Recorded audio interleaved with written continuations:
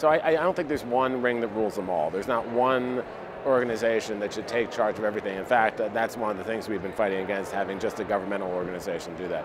But having a multiplicity of organizations who all have their own talents that are broad-based and multi-stakeholder based. The Internet Engineering Task Force, ICANN, the Internet Governance Forum, multiple regional forums and registrars.